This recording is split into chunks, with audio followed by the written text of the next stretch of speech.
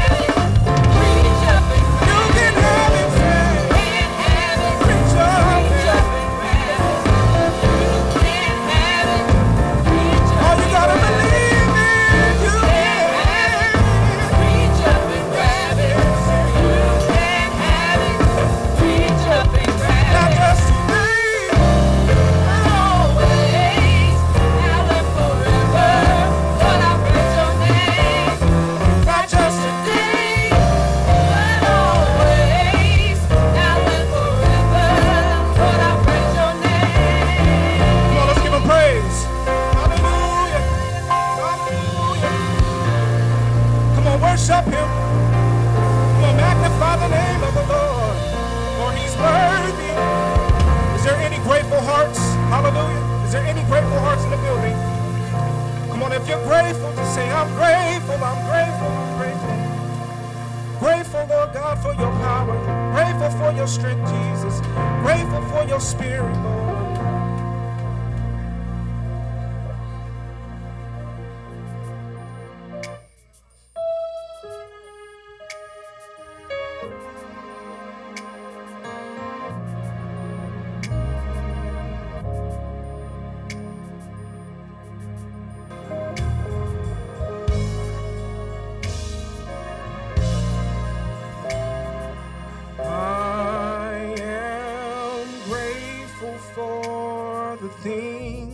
That you have done.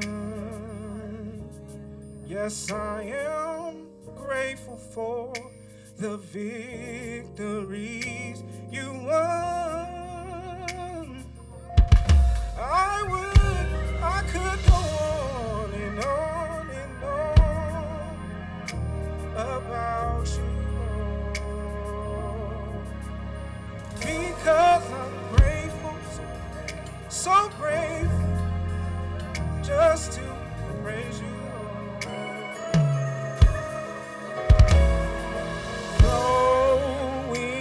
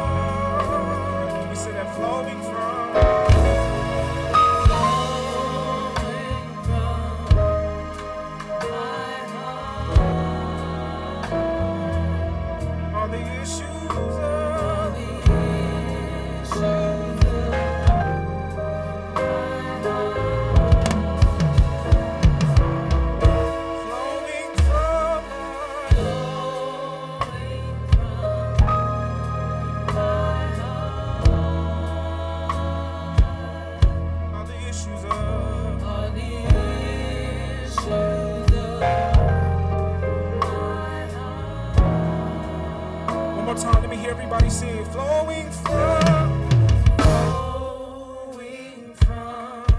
Lift it up, my heart. All the issues of, all the issues of. All the issues of my heart. Come on, can I just hear it one more time? Then sing it unto the Lord, flowing from my heart.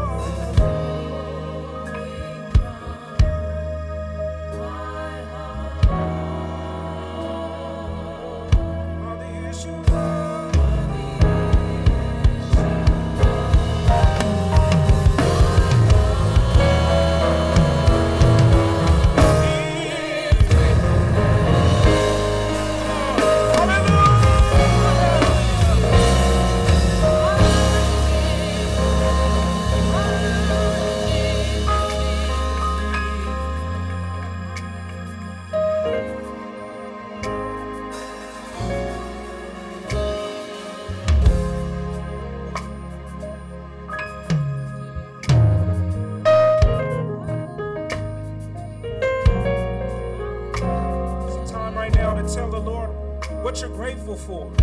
I know it ain't Thanksgiving yet, but every day I have something to be grateful for. He's given me life. He's given me the fruit of my limbs. I can open up my mouth and praise Him. From the fruit of my lips, I can open up my mouth. I can praise the name of Jesus. From the fruit of my lips, hallelujah, hallelujah. I can open up my mouth. I can praise the name of Jesus.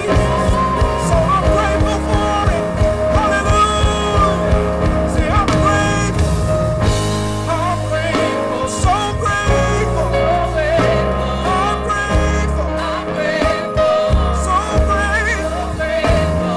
I'm grateful. I'm grateful. So grateful. I'm grateful. I'm grateful. I'm grateful. So grateful. So grateful.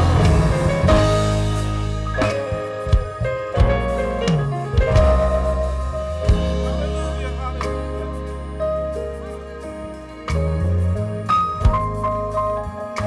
Father God, in the name of Jesus, oh, how we love you on today, Lord God, on this day and every day, Father God, and we are so grateful. We're so grateful to be able to be in the house of the Lord one more time, Lord God. I know personally people that wish they could be here and are unable, Lord God, so we are grateful for the opportunity to be here, to worship, to praise, to be among people that we can fellowship with, Lord God. We're grateful. Lord God, we just thank you for this day. We praise you and worship you in this day. We pray that you dwell in this house on today, Lord God. We pray that you reign in this building. We invite you to reign in this building, Lord God. You are the Almighty, you are the Alpha, you are the Omega, you are the beginning. And if there was an end, Father God, you would be that. But we know you are endless. You are timeless, Lord God. How we thank you. We worship you. We praise you, Lord God. You are our deliverer, Father God. You are our way maker, Lord God.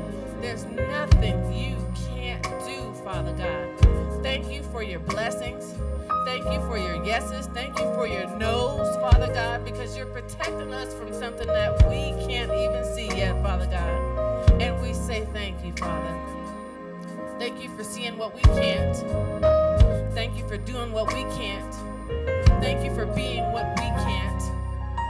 Father God, bless our homes. Bless our family. Bless our nation, our city, our children, our schools, our jobs. Bless every single thing in our lives, Lord God. Without you, we're nothing. Lord God, bless the word on today, Father God. I pray whatever that word is, Father God, I know that it comes straight from you. Help it to nourish our spirits, our souls, our bodies, Father God. Help it to keep us moving on until the next week, Father God. Help that word just sink down deep into our spirit, Father God. Help this word to make someone ask, what can I do to be saved, Father God? I want to hear that some more. I want to be like that. I want to dwell in this house. I want to be here, Lord God. Thank you allowing us to come humbly but boldly to your throne of grace.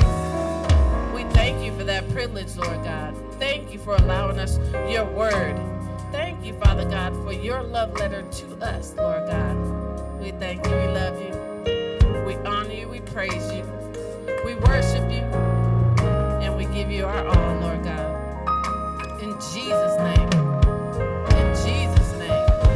In Jesus' name. Amen.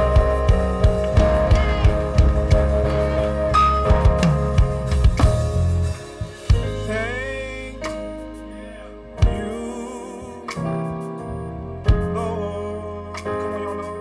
Come on, say thank you. Thank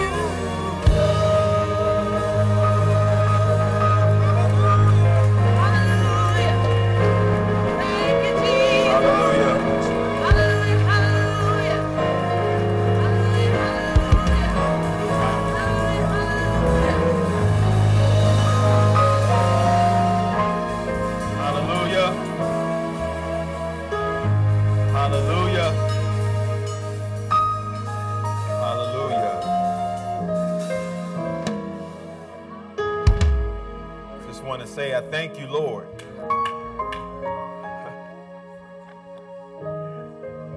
For making a way where there was no way.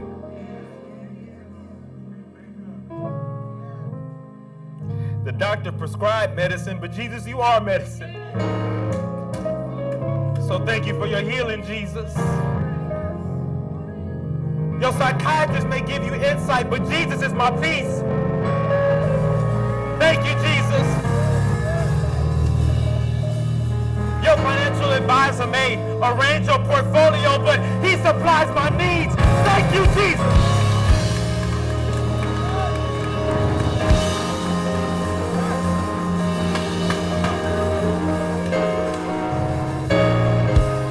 Your ADT system may protect your house, but he is my rock and my fortress. Thank you, Jesus.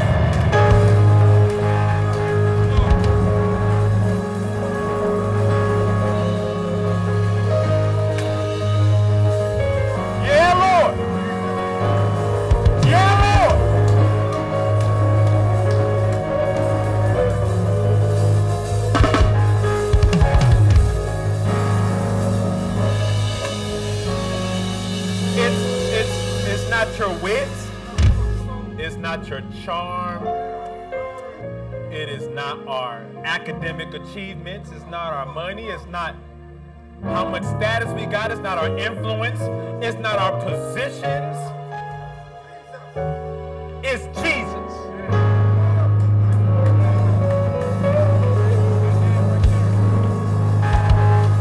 Hey, can I say this? Look, whatever you need is here. Now you may say, Pastor, you don't know what I need. I don't need to know. Because whatever you need, the answer is Jesus. So whatever you need is here. Whatever you brought you here is here. Your sadness is here. Whatever your issue is, it don't matter.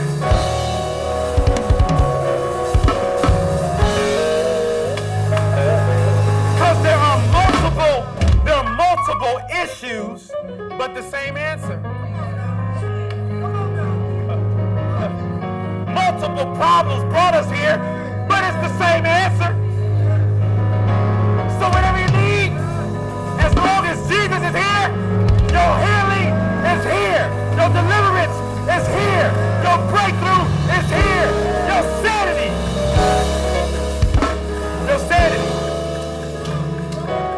Your peace, whatever you need is here.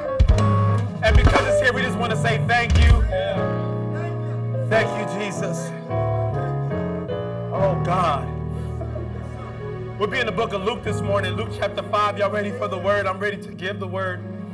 Luke chapter 5, and we are in this Jesus Project series. And as I told you last time we were together, we're going to talk about another aspect of Jesus, unfold another layer, another dimension of Jesus in this teaching. Oh, God, thank you, Jesus. We bless that wonderful name. So glad to be back with you all from North Carolina and Georgia. Somebody told me on the phone, you've been there so long, you say North Carolina like it's one word. So let me get Calified. North Carolina, that's where we were. Of course, we're an hour flight away from our baby, so we stopped by Georgia before we came to California. So we were able to spend time with family and see those babies again. If it looked like I lost weight, I did. All right here where my wallet is. Lost a whole lot of weight right there. Like every time the sun came up, it was like my account was like, ding. Every time, every single time. That whole thing about Georgia's cheaper, the devil is a lie. Same inflation in Cali is in Loganville, Georgia. It'll get you. But I do thank God for being back in the house. I missed the house. I miss fellowshipping. I miss seeing your face. I miss being with you. I miss being in the house. And I'm ready to preach and teach. For those of you online, God bless you. So glad to have you with us. So glad for you to join in with us. Those of us who are part of the family that are traveling. I know Sister Simmons traveling and others are traveling. The Nettles family are traveling and they're still online with us. Thank you. And those who are visiting with us virtually, we praise God for your presence. And those of you who are with us in the house, we praise God for your presence. But I'm ready for the word. And I must warn you, I got 2 weeks worth of rest. I got not a lot of sleep, but I got a lot of energy right now. And I'm ready to preach the word of God. I'm so on fire about it. And I just want to tell you something about powerful thing. Whenever you are speaking and teaching and preaching about the life of Jesus, it just hit different. It just hit different. And we have been in the Gospels for the better part of this year.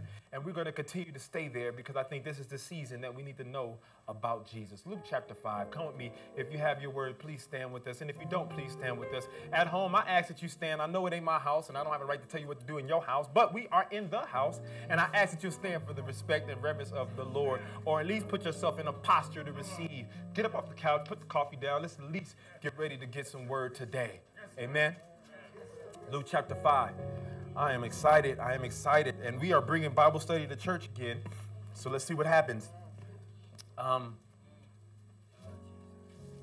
Let's see what happens. Luke chapter 5, the Bible says, and it came to pass, as the people pressed upon him to hear the word of God, he stood by the lake of Gennesaret. Some people Bible say the Sea of Galilee or the Sea of Tiberias is all the same. They're geographically the same place, just different names. So don't be confused. The Bible is absolutely not inaccurate. And saw two ships standing by the lake, but the fishermen were gone out of them and were washing their nets. And he entered into one of the ships, which was Simon's, and prayed him that he would thrust out a little from the land. And he sat down and taught the people out of the ship. Now, when he had left speaking, or when he had finished speaking, he spoke unto Simon and said, launch into the deep and let your nets down for a draught. That's powerful, because if you have a Bible that has Jesus' words in red, so far this is red. So what we call it an agape here, that's truth on top of truth with a truth cherry on top, because it is the word of God and Jesus is speaking directly. He's saying launch out and let down. Can y'all say that with me? Launch out. Yeah. Why? Because Jesus said it. Y'all ready? Who God? And Simon answered and said to him, Master, we've toiled all night and we have taken nothing. But nevertheless, at thy word, I'll let down the net. And when this was done, they enclosed a great multitude of fishes, and their nets brake. And they beckoned unto their partners, which were in other ship, and they should come and help them. And they came and filled both ships, so that they both began to sink. And when Simon Peter saw it, he fell down at Jesus' knees, saying, Depart from me, for I am a sinful man, O Lord. For he was astonished at all that were with him, and the draught of the fishes which they had taken. And so also was James and John, the sons of Zebedee, which were partners with Simon. And Jesus said unto Simon, Fear not, from henceforth thou shalt catch men. I must tell you that you won't get the idea, because we're going to look at this from a different angle. Pastor, it's not theologically unsound. This scripture is indeed a really good picture of our responsibility as disciples. We got that, right? We got that it's our responsibility to go out in the lake. The church should not be an aquarium. It should be a place where we go out into the lake and catch the fish. But that ain't what we're going to talk about. I just want to let you know that I know that that's what it says.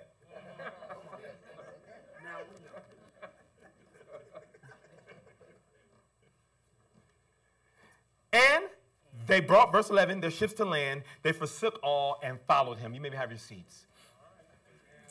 You may have your seats today. Woo, Lord. Got to wait for God to stop doing it. Let me pray and let us get started. Father God, in the name of Jesus, we bless your name.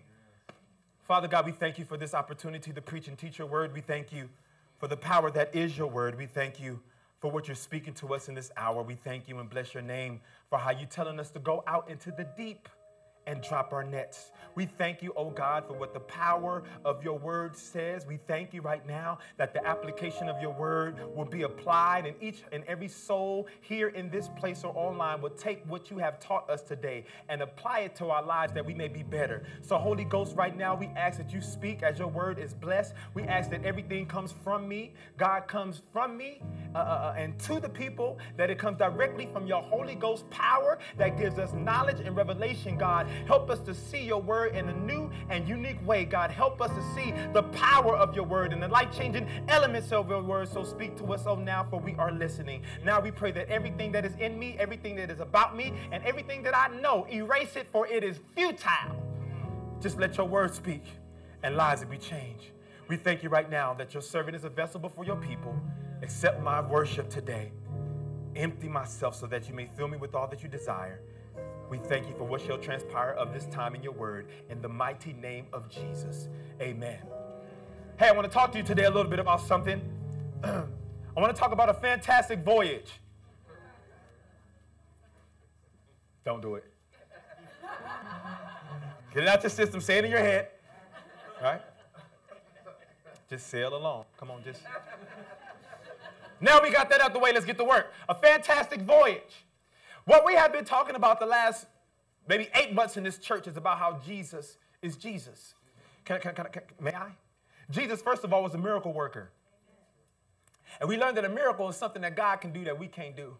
And we saw the power of Jesus being manifested as his ability to change things and restore things and build things and create things. We see the miracle working power of Jesus. And then we talked about how Jesus is our model, how God or Jesus is the manifestation of God on the earth, and we now are the manifestation of Jesus on the earth.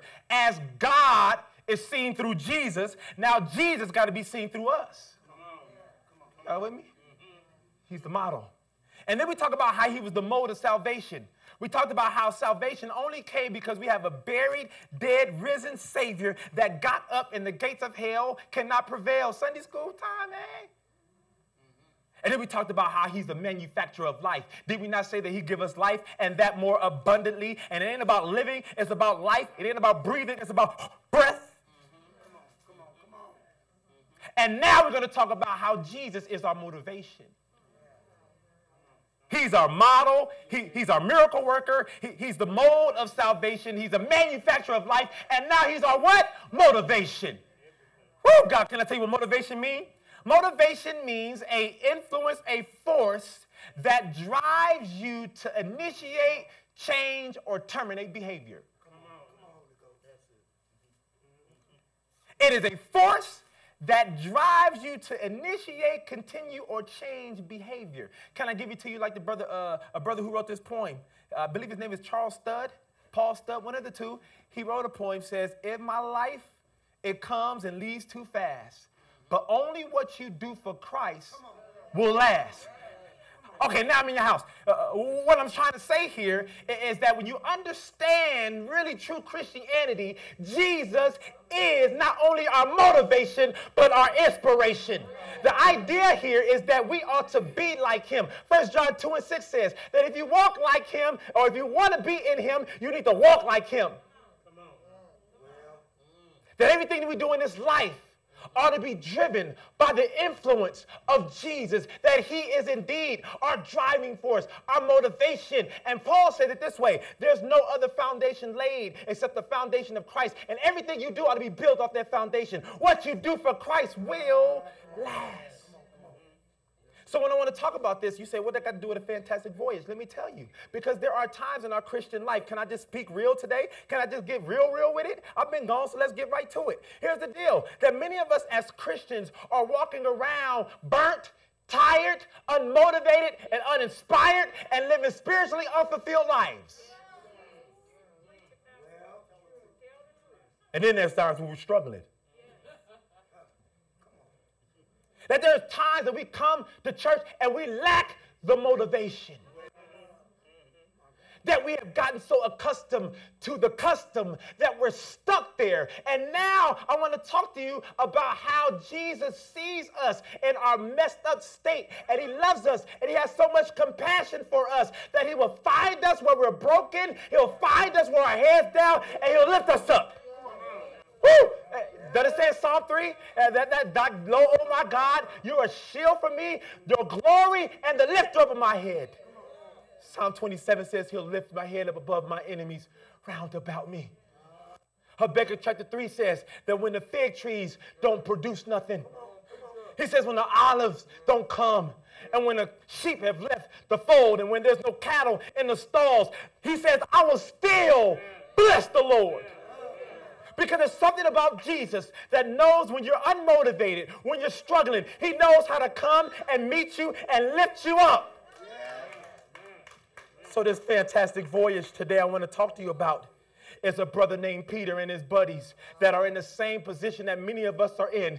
They're broken, they're tired, they're uninspired, they lack motivation, and they need somebody like Jesus to come and lift their heads. How many of you in the house today can relate to the fact that you need a Jesus to give you a push? Can we just stop playing in church? Stop faking in church? Let's keep it real. We come up here broken up.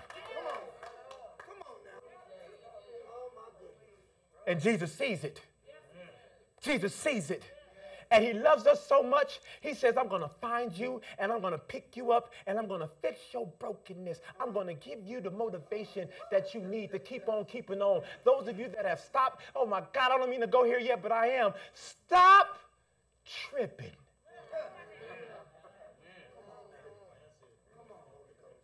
Jesus sees it.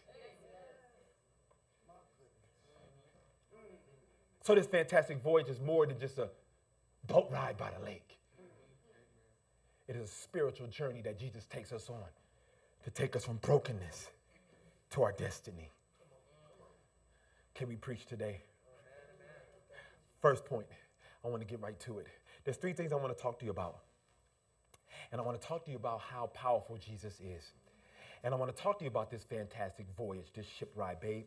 And the first point I want to talk to you about is this, is that Jesus is an intimate God. Here's my point. He knows how to attach himself to the distracted. Can I say it again?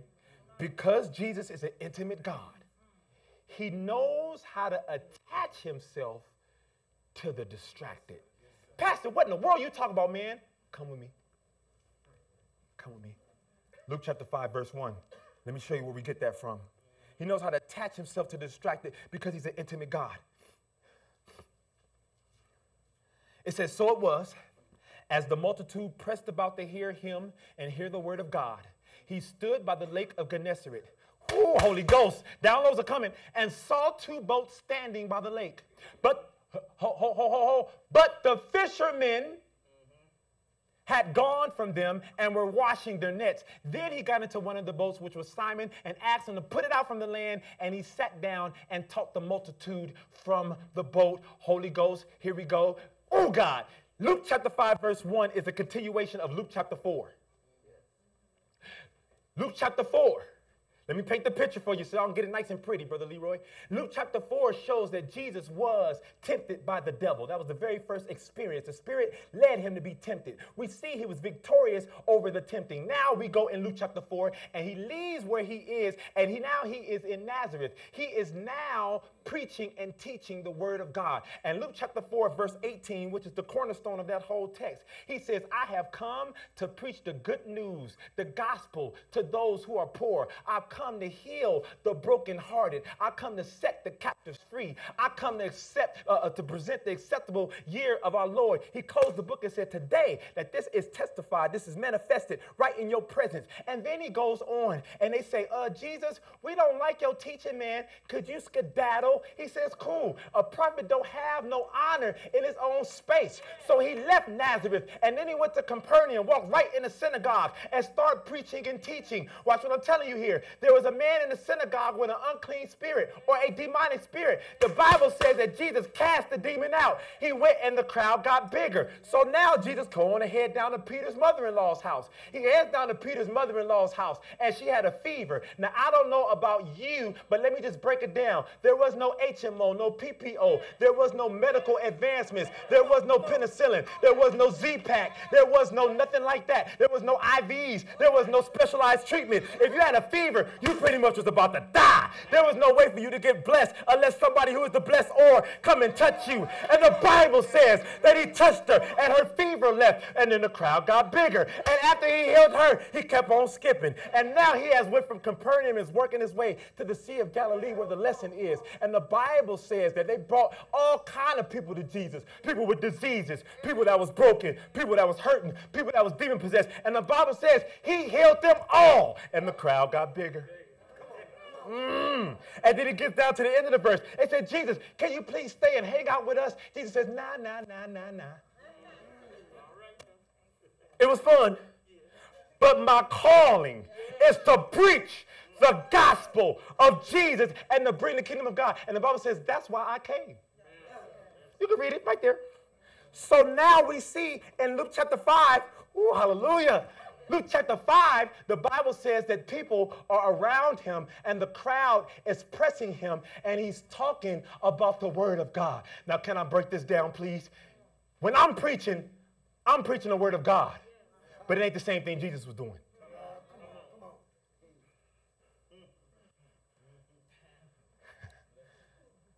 If I am a man of God and stand in the place of God, and the Holy Ghost has given me a word to speak, and I speak it, I'm speaking the word of God. It ain't the same thing Jesus was doing.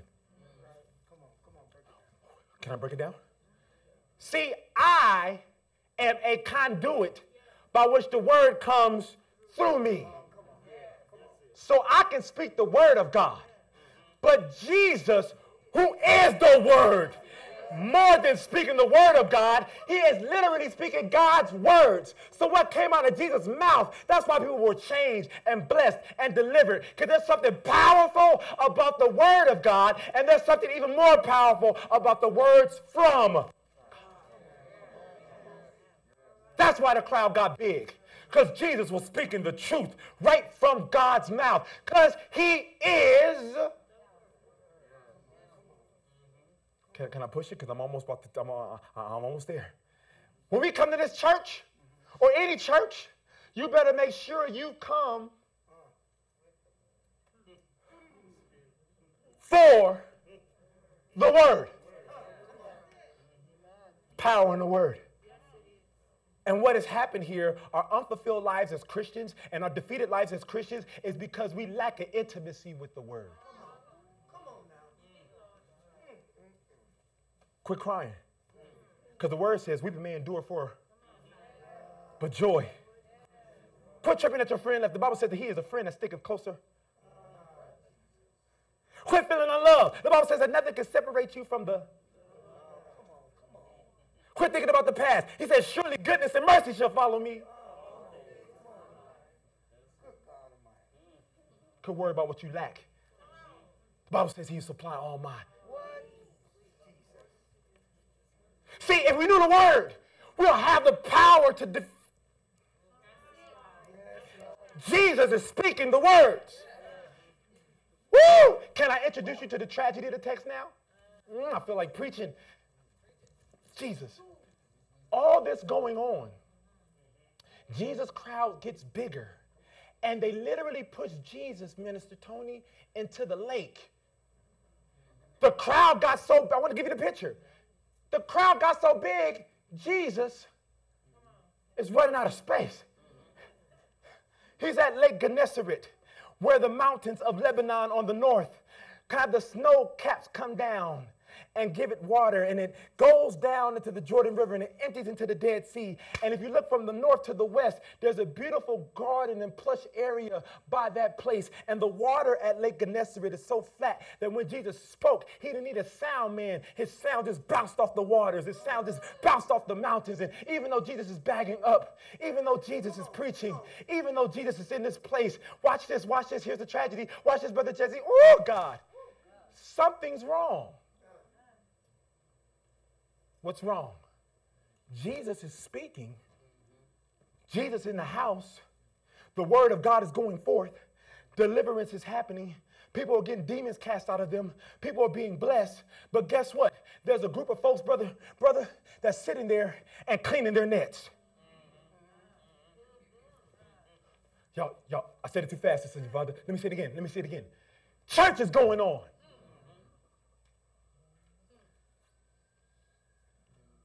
And they brought their Saturday night to Sunday morning.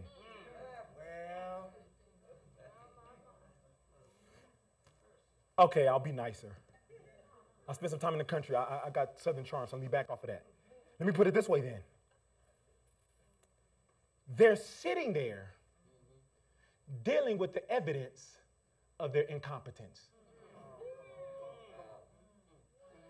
They're sitting there fiddling with their failures.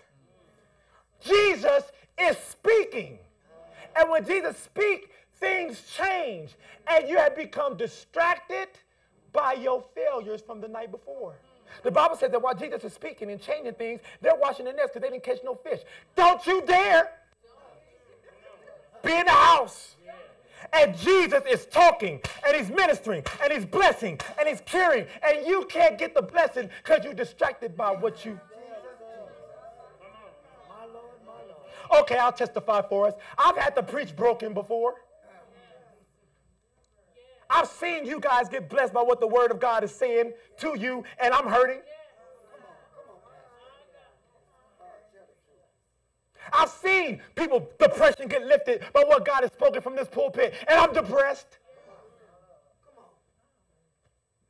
Am I too real? Because I can stop. I've been isolated and congregated people together. I understand what it's like for Jesus to be speaking over here, and I miss the blessing because I'm distracted with my incompetence. And if they were only just put down their nets and let the word of God penetrate them, their lives will change. Don't come to church and miss God speak because you fiddling and faddling with your brokenness. Jesus is speaking, but they're washing their nets. Say this, I'm moving to point number 2. Somebody say, thank God, though. Put the dough in it like y'all from LA. Put thank God, though. That Jesus is a master multitasker.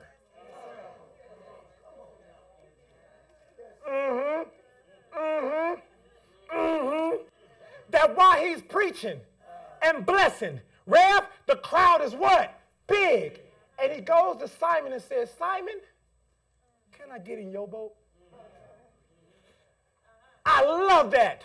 That Jesus wasn't so caught up in the crowd that he did not understand that there was somebody who was distracted by their brokenness. Eric, can I get in your boat? Leroy, ain't it good that Jesus says, I know you're distracted, and I'm attracted to the distracted.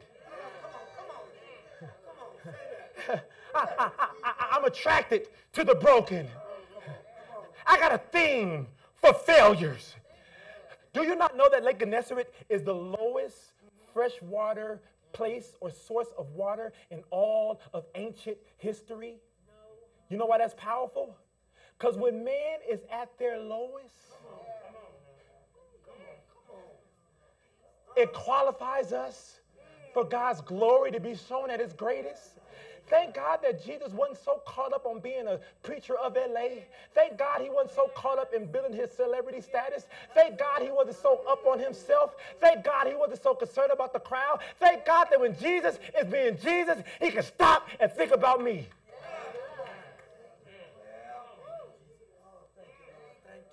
Peter, let me get in your boat. He wanted to get in your boat. Now, down low, can I give you this? I'm sorry. He didn't even ask. Now, I'll tell you this. I ain't got the money to have a boat, but if I did, don't you think you, Jesus, come get on my boat? Without asking me. I'm just saying. Jesus gets in this dude's boat and don't even ask. You know why?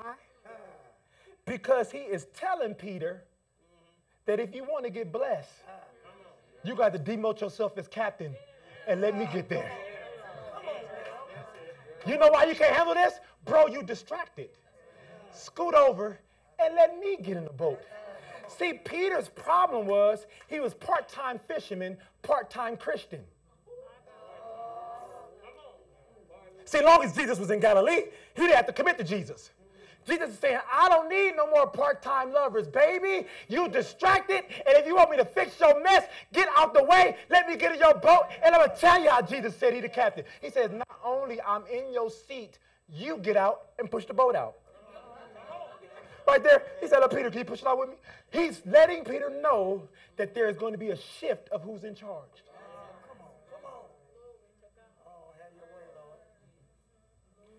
Y'all see it? So he says, push your net out. Because first of all, church, he's attracted to the distracted. Woo! Holy Ghost. Second point, that he knows how to confront your confidence.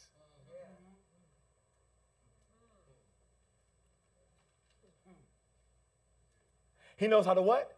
Confront your. Y'all want to see it? Ooh, it's about to get gooder. Call me to the word.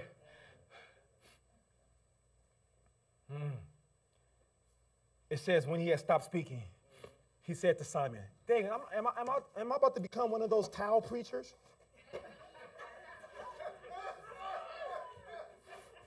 Who's sewing here? I need an E in cursive. No, I'm just playing. I never sweated ever. When he had stopped speaking, he said to Simon, look at this, y'all. Launch out into the deep and let your nets out for a catch. But Simon answered. Now, it's interesting because when he says go out into the launching deep, there should have been no but. Duh, what's the but for, man? Part-time Christian? What's the but for? Many of us have struggles with the prophetic word of God because we want to excuse our disobedience for seeking clarity.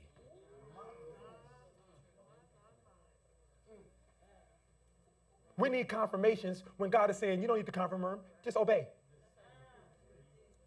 Everybody here got somebody's number that you with. You had to get their number. I got your number.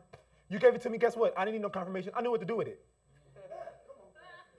I dial it. Say, what's up, girl? We think we need confirmation. No, we just need to obey. Matter of fact, you probably called me because I probably wasn't going to call you one of them. That's another story. Just launch out into the deep. I'm joking. Now, here's what I want to tell you. Here's what I want to tell you. That we have an uncanny knack to know how to adapt to bad circumstances. Can I help you with that? If your lights get cut off, guess what? I'm going to get some takeout, and we're going to have a candlelight dinner.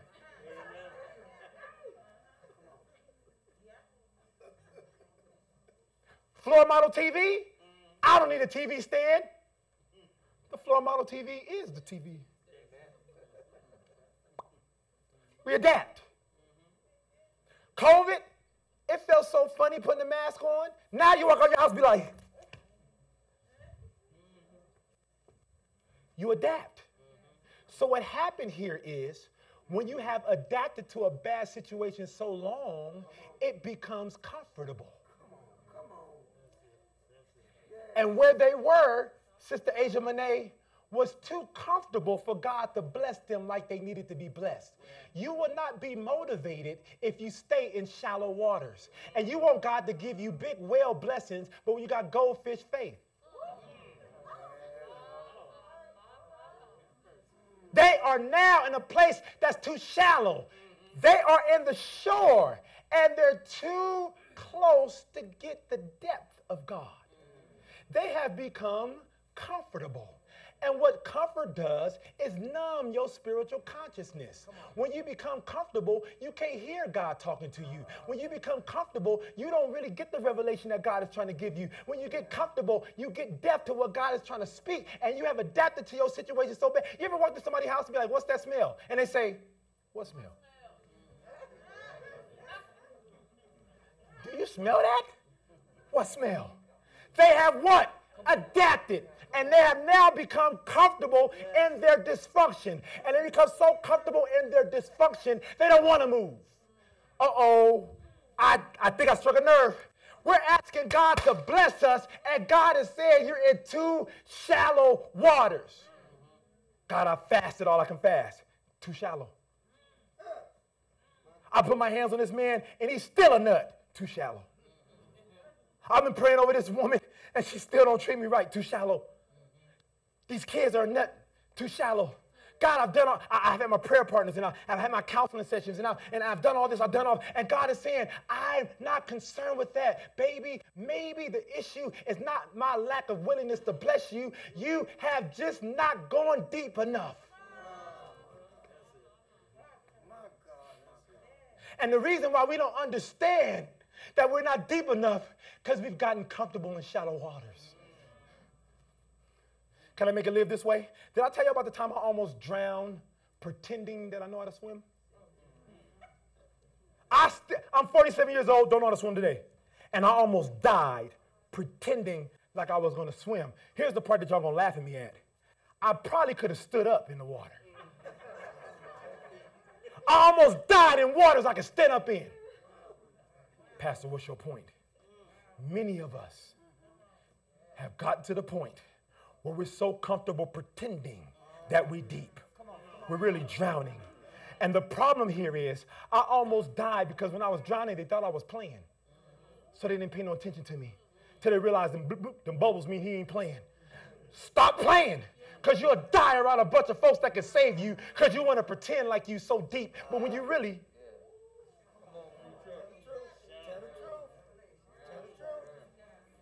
Stop pretending like you're okay when you're not. It's fine to say, I'm not okay. I'm struggling. I lack motivation. I'm broken. I'm hurt. I'm unmotivated. I am tired. I can't do this Christian walk. Can you pray for me? Quit pretending to be deeper than you are. Because Jesus says, it don't matter. You ain't deep enough. I need you to go deeper. You know why? He wants you out of your comfort zone where it's just you and the Word.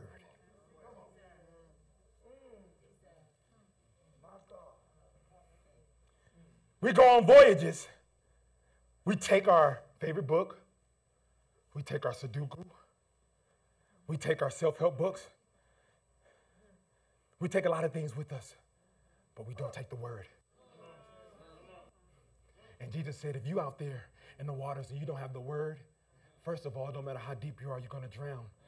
But the only thing that's going to help you survive in the deep is the Word of God. And so he says, launch out in the deep. Here's the problem, though. Peter says, but Jesus, I'm an expert at fishing. I'm comfortable doing this. Now, can I preach it? Peter was talking to Jesus in two ways. He was talking to the creator Jesus in one voice, and then the carpenter Jesus in another voice. And so do we. Can I get in our grits? I said our grits. At home, your grits too. Probably real grits. You probably having breakfast while you. Watch this. The creator Jesus, he says, but Jesus, we've toiled all night and we didn't catch nothing. See, we talk to the creator Jesus that way too. Jesus, I'm struggling and ain't nothing changed. Jesus, I'm broken. Jesus, I did it my way and it ain't working. That's talking to the creator Jesus. But sometimes we get in our own little arrogance. We get in our sassiness. We get in our swag. And we talk to the carpenter Jesus. Here's Peter talking to the carpenter Jesus. First of all, how many of y'all fish up in here? Like real fish, like catch something. None of y'all fishermen? Nobody? Okay, D. You from Florida. You gotta fish. I fish too. I fish at Bonds, Stater Brothers. I fish in all those places. I went fishing one time in my life, and it was the worst experience of my life. Arcadia, Louisiana, in a swamp. Keep your head on a swivel. Stuff slithering, all that. It was not fun. Out there for 8 hours in the sun, humidity. You know humidity in Louisiana is bad. You know humidity in Louisiana is bad. You can punch the air in Louisiana. Out there, 8 hours, didn't catch not one fish. So I am not qualified to tell somebody who fished how to fish. That's my point.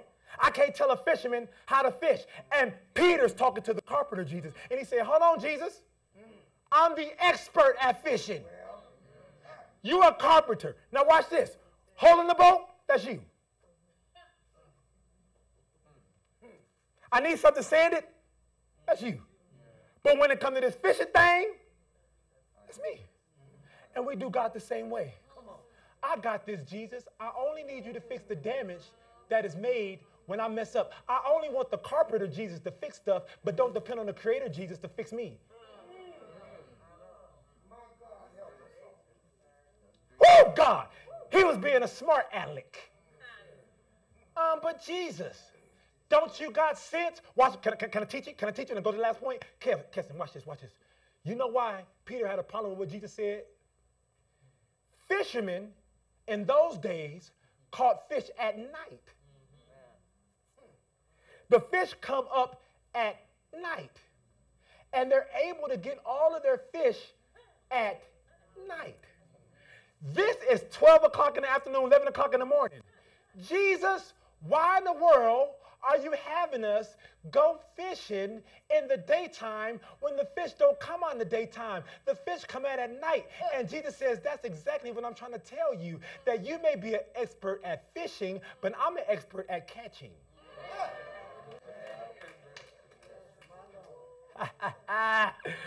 The problem here is that you've mastered the mediocre. You've mastered average. You've mastered ordinary. But I come to do something supernatural. And many of us miss God blessing us because we think the way that he told us ain't the right way because we the expert and he not. And then when we go the wrong way and it's broken, now we want to talk to Carpenter Jesus. Carpenter Jesus, can you give me a quote on my life that's broken right here? Launch out into the deep. He says, Jesus, I'll do it, but I just want you to know, fish ain't coming out today. After all, I'm the what? Expert. You're just the what? Carpenter.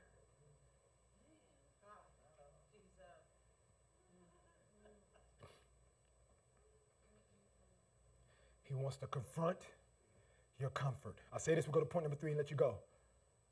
Are we willing now to go onto the deep? Watch this, LaToya. And obey God, even when we think it's different than the way it should be. See, we don't have a problem following God when we know the coordinates, Mama Pat. It's when we got to go this way and Jesus start off this way. Now it's like, hold on, God.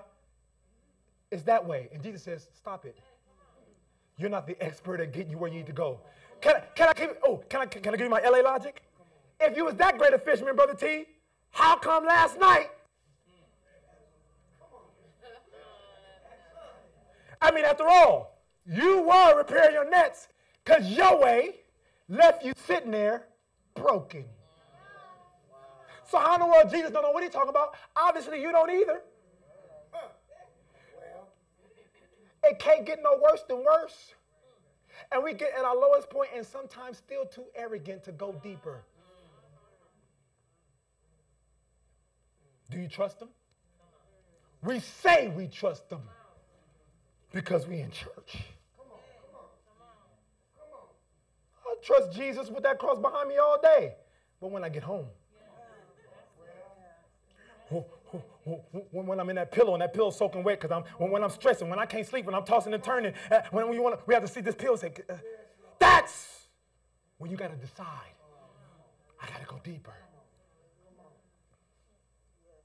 A hallelujah in the church is par for the course. Baby, Isaiah do that. You ever seen this boy sit in worship? He'll get in the mic and he'll jump.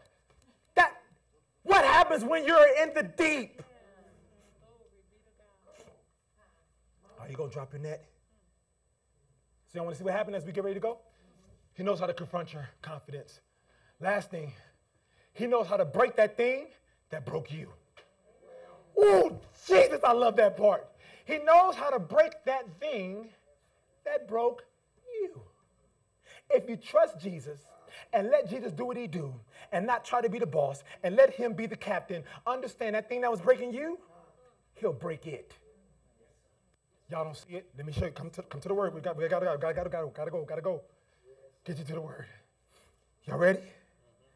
Oh gosh. There's so much more I want to give you, but I can't. I gotta let you go.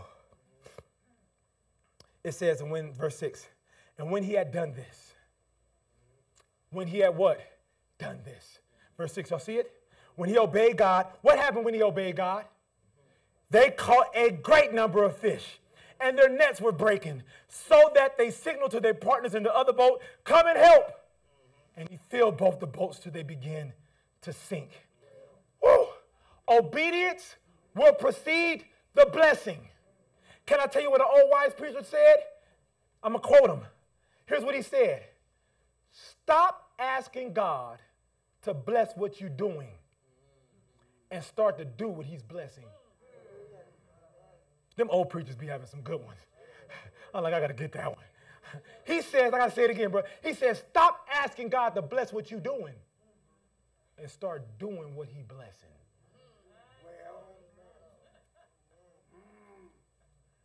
And many times, we ask God to bless our mess. Many times, we ask God to be the carpenter and break stuff that shouldn't have been broke if we just listen to him. If you would just listen to God and go out to the deep, there is a blessing in your obedience.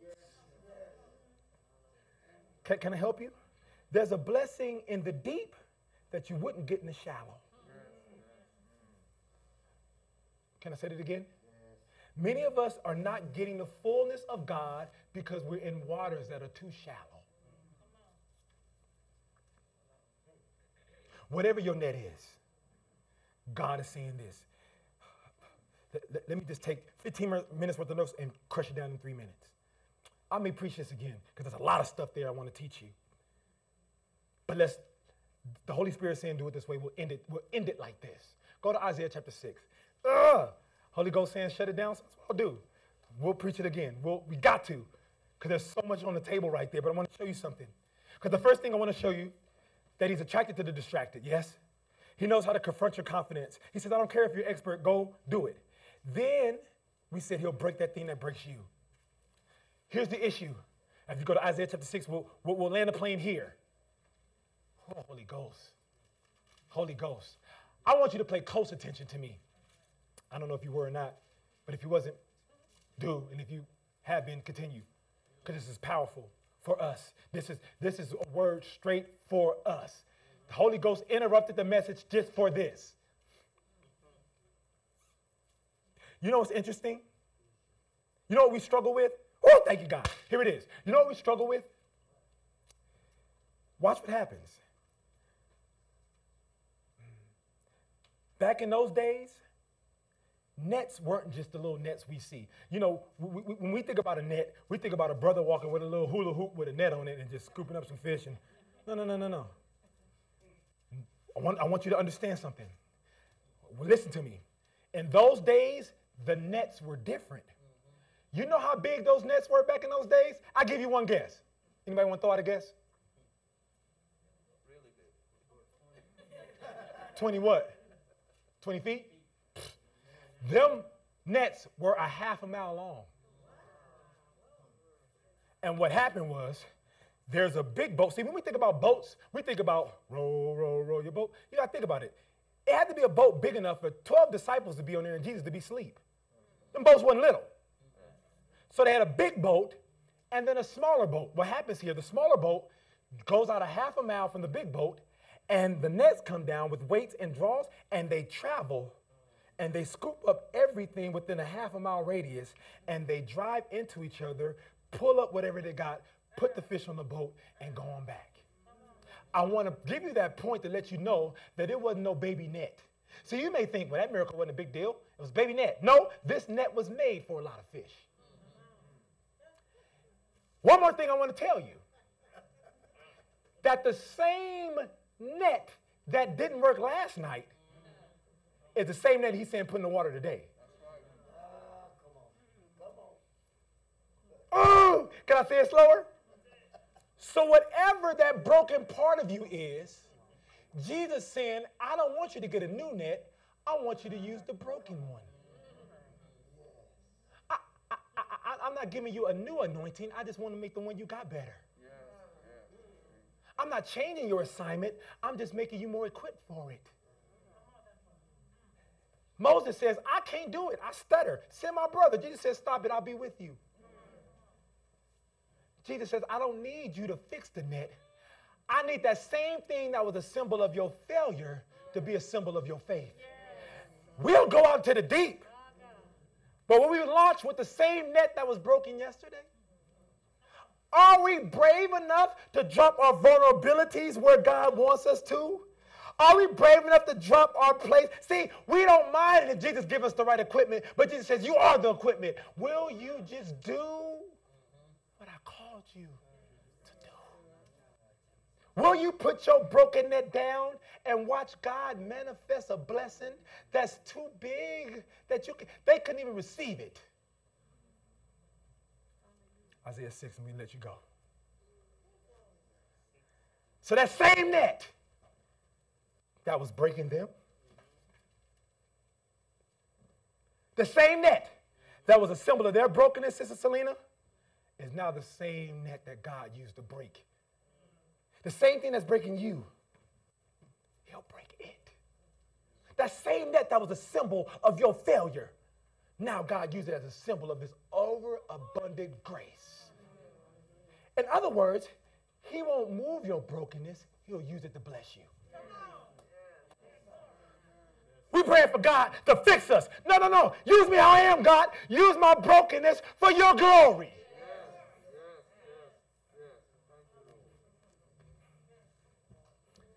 Isaiah 6, I'll let you go. Look at verse 1. I'll let you go, I promise. This is the picture of where we are. This is the picture of the thing that should break you, God will break it. This is a symbol of not allowing your circumstance to make you be disobedient. This is a symbol of saying, I'm not all I could be. I'm not the best. I'm not the smartest. I'm not the brightest. I'm not the most eloquent. I'm not the best preacher in the world. I'm not the best pastor in the world. I'm not the smartest guy in the world. But you can use me. You can use me. I ain't the best administrator in the world, but you can use me. I'm not a theologian, but you can what? Use me. I'll give you this and let you go. Isaiah 6:1. In the year King Uzziah died. Y'all know this. I also saw the Lord sitting upon a throne, high and lifted up, and his throne or his train filled the temple. And it stood, and the seraphims, each one has 6 wings. I'm trying to read this fast because if I don't, I would be stuck here, so I'm trying to get through it. Oh, God. 6 has 6 wings, twain that covered their face, and twain, that's 2 that covered their feet, and twain they did fly. And one cried to another and said, Holy, holy, holy is the Lord of hosts. The whole earth is full of his glory. And the posts of the door moved. Do you understand the atmosphere of worship was so deep that it not only moved people, it moved inanimate objects, that those doorposts were actually worshiping because of the heaviness of God's glory in there? Can you imagine the power of God's glory that make a doorpost worship?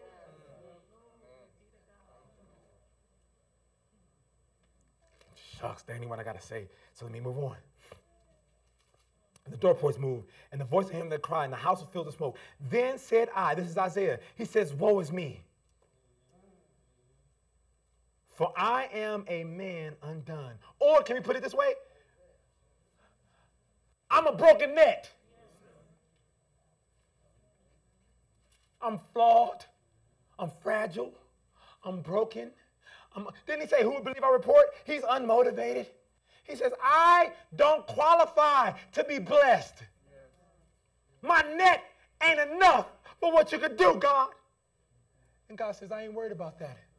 Again, I'm not worried about people who think they can fish. You can be the master of fishing. I'm the master of catching. So look what he says. He says, I'm a man undone. He says, I'm not worthy. Y'all see it? And I dwell in the midst of people of unclean lips, for my eyes have seen the King, the Lord of hosts. Stop using excuses. Just obey. Let's finish. Then flew one of the seraphims unto me, having a live coal in his hand, which he had taken from the thongs of off the altar, and he laid it upon my mouth, and said, Lo, this have touched thy lips. Thine iniquity is taken away, and thy sins are purged, and your excuses are invalid. Because he don't call the equipped. He equips. Let me get to this and let you go. And I heard a voice from the Lord saying, whom shall I send, and who will go for us? AKA, who is willing to leave the comforts of your expertise and go out into the deep and put your brokenness out and be a vessel for my glory? Who's willing to be vulnerable and obedient enough? Who is going to go for me? Who is going to not let the excuse of their brokenness stop them from being a vessel for God's glory? Who in this house that God says, will you go? And you say, I can't swim. And God is saying, you don't need to. I'm with you. All I need you to do is obey. Isaiah says, here I am. Send me, Lord. You preach that. Can I remember? Send me. In my brokenness, in my fragileness, send me. Let's pray. Before we pray, one more download just happened. Give it to you. Sorry, but this is it. I promise. At the end, the Bible says that he said, you'll no longer catch fish, but you catch men. Can I just say this before we go? I promise. You know what's powerful? That there's some things you'll never learn about God until you're in the deep. Most importantly, there's some things you'll never learn about yourself until you're in the deep. That there's a bigger capacity for us than we think. You ever go to the hospital and they say before you leave the hospital, you got to breathe in this thing, and that little thing go up? You know what's interesting? No matter how much you breathe, there's still more room to go. And many of us feel like, this is my capacity. No, there's so much more left. And he said, there's so much more capacity for you to do it. But are you willing to go out into the brink? Or you just do it, breathe enough to go home and get out the hospital? He said, you're going to catch fish. You know what's interesting about this shift? And I'll pray right now, I promise. Before he was catching live fish that was going to die. Okay, they weren't catching those fish like to like put them in an aquarium. They was gonna cook them fish. Grill marks. Them eyes, them fish was. He was catching live fish that were gonna die. But when Jesus get in your life, you're now gonna catch dead men that are gonna live. Ain't that beautiful? Ain't that beautiful? That our life before was catching live fish that would die. But he says, I got something greater for you. That because of my testimony and because of you let me use your brokenness and because you obeyed me and because you now become motivated and now you do my will, you're going to take dead men, catch them so they can what? Live.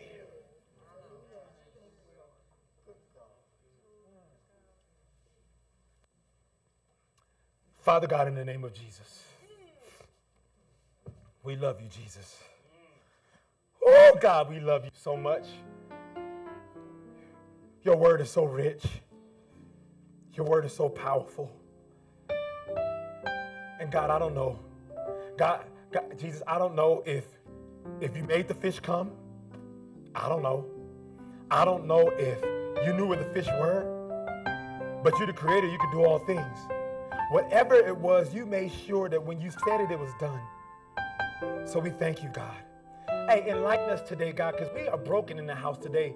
We as Christians, we struggle. We just scared to get out into that deep, God. And we were to be honest with ourselves, God. We're a lot more comfortable in shallow waters. But the ideal is this, that unless we are willing to go out into the deeper things, unless we are willing to stretch ourselves spiritually, God, we won't be able to be fulfilled. See, the blessing did not come in the shallow waters. The blessing came in the deep. Help us, God. There's many of us that have been praying for things 5 years, 10 years, 15 years, 20 years. Many of us have been fasting. We fasted out. We prayed out. We meditated out. We read out. We are just burnt. But your word tells us today that we just weren't deep enough. And however far along we need to go, we're willing to do it, oh God. So help us today. Encourage us all.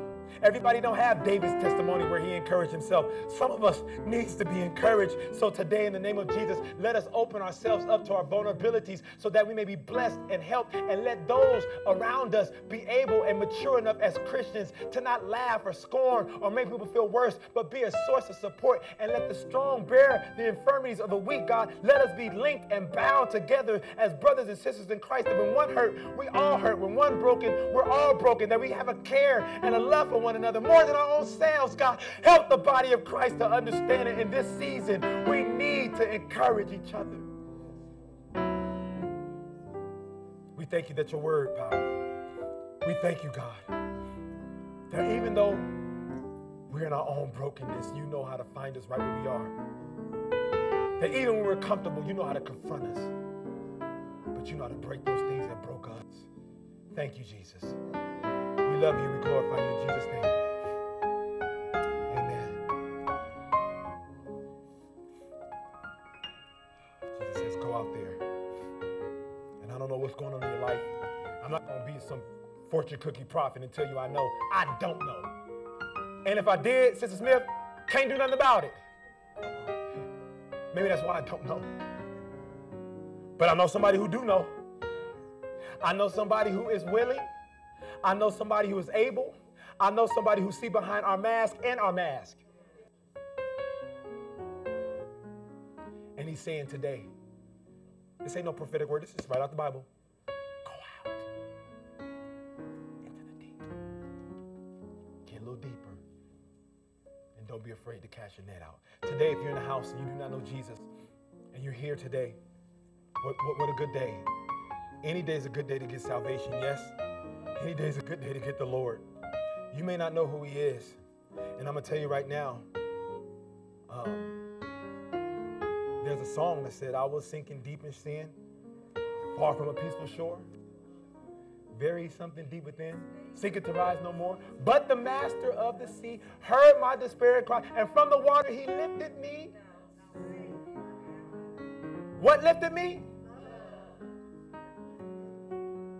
When nothing else. No. Jesus loved you so much, my brother and my sister, that his love will lift you. And I don't care how cool you are. I don't care how expensive your raft is. I don't care how many bells and whistles on the yacht of life you're driving in. You will sink without Jesus. You'll just sink in a nice boat. He's here today to lift you. You say, I'm not drowning, I'm good. You're spiritually. And love will what? Lift you. Come get him today. Come get him today. Secondly, you may be here or online and say, I understand who Jesus is. He's my Lord and he's my Savior. I want to be a part of the Agape Christian Worship Center ministry. I want to join this church. I want to be a part. I want to connect myself and let the Spirit use me in this place. Come on. Y'all come on.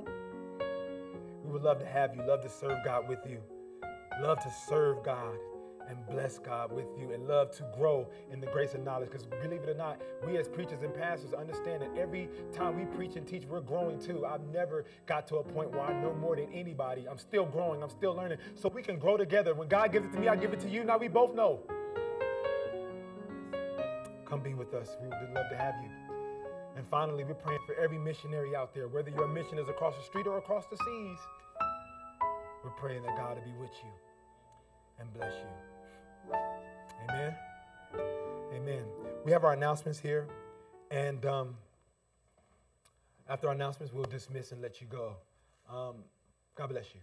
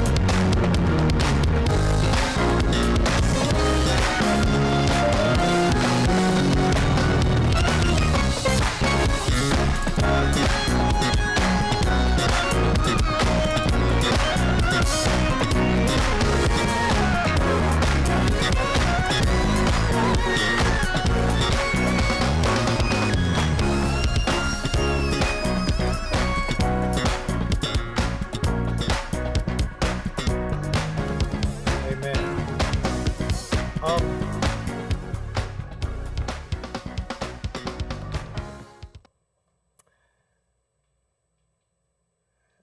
have a message here online, and I debated whether to do this. I think this is appropriate. A person is asking for help to feed their family, but they put a PayPal account there. You send us your information and we can discuss that. We will not send any money to you. But if you send us your information, if there's a need, we will be more than happy to supply that need. And if the need is food, we will supply that need. You may say, why'd you do that publicly? Because I understand how things work. And if we take a stance and approach that's not serious, we'll get flooded with foolishness. I've gotten a lot of crazy messages online during prayer. We've deleted them and blocked them because people have said some very crazy things. And I don't want to take what God is doing and what God is teaching and God is moving and let the enemy come in and disrupt that. We will be more than happy to bless you if food is your need. I want to make that abundantly clear. We are more than happy to do that. We're not sending any money to any PayPal account. God bless you, my brother. We have our baptism next week, August the 7th. Yeah, that's something to clap about. Shucks. Baptism is next week. Baptism is next week. I'm so excited about that. Next week, we're going to get a tent. And guess what? We got water. Everybody's like, wait, before we clap, you got water, man? We got water. So we have a baptism pool. The idea here is that we'll get a nice tent outside. We'll have a place for everybody to sit. And our candidates, we have 4 candidates for baptism. We're going to be baptizing them, 4 souls. They're going to be baptized into the body of Christ. And I pray this, that we don't have our baptism to be like our church anniversary.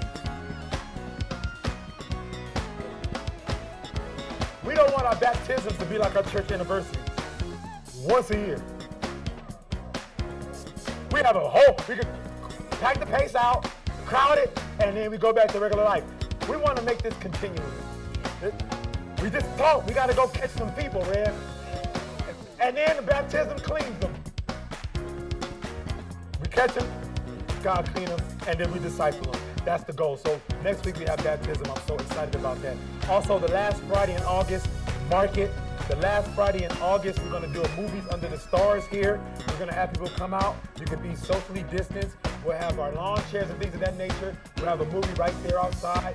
We're looking at getting a truck out here to get some free food and have a good time to fellowship. I think the bowling fellowship was very awesome. The bowling fellowship was very awesome. We win some, we lose some. I'll just leave it that way. But it was very awesome. Had a great time with the Lord, and I think that's a good opportunity for us to continue to have different opportunities. So mark the last Friday in August. That's that. One more thing. I've learned to ask for resources. So before we go to Bear Valley Rentals and rent a tent for this baptism, does anybody have one? Say, boom. Maybe borrow it. Okay, thanks. Because you have one, that don't help me unless you let me borrow it. All right, good, thank you. So, thank you, my brother. We appreciate it. Bear Valley Rentals, y'all lost that little deposit plus something. Another one, we need a Tesla. Does anybody have one? Hey, at least I ain't Creflo. I don't want a jet. A Tesla be fine. No? Okay. I think that is all minds clear. Our baptism, our gathering, and our Bible studies and things will be back. I love y'all. So glad to be back. And let us pray so we may dismiss. Father God in heaven, we thank you for this day. We love you, we honor you, we adore you, we magnify you. For your name is worthy to be praised. From the rising of the sun to the going down of the same, the name of the Lord is to be praised. Now, God, I pray right now, God, that as we leave this place but never your presence, let all that we have learned and absorbed in this time of worship and in this time of the word and in this time of prayer and in this time of fellowship, God, help us to take it all and use it to be better and stronger and more like you, God. Please motivate us and strengthen us, God. Yes, we're broken. Yes, we're unfulfilled. But also, yes, we'll go. Yes, we'll go deeper. Yes, we'll allow you to use us for your glory. So we thank you, God, and bless your name for all that you have done through us and all that you have done for us. You are such a wonderful God, and we thank you now. Let our light shine that men may see our good works and glorify you. Let us be beacons of light and let us be examples of you in the world. We love you. We thank you in the name of Jesus. Now unto him who is able to keep us all from falling and to present us faultless before his presence with exceeding joy, and to the only wise God who is our Savior, to him and nobody else be glory, majesty, dominion, and power, both now and forever. Let the people of God say amen. If you love God, say amen. If you love him a whole bunch, say amen again. I love y'all. Have a wonderful week. God bless you, people online. Have a wonderful week.